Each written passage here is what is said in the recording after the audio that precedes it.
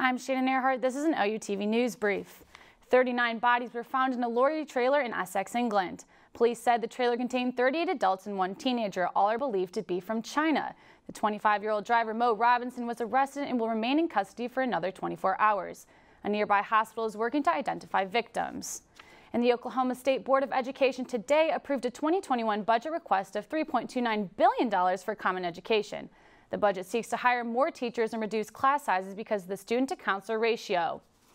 And Facebook CEO Mark Zuckerberg spent most of his hump day on Capitol Hill.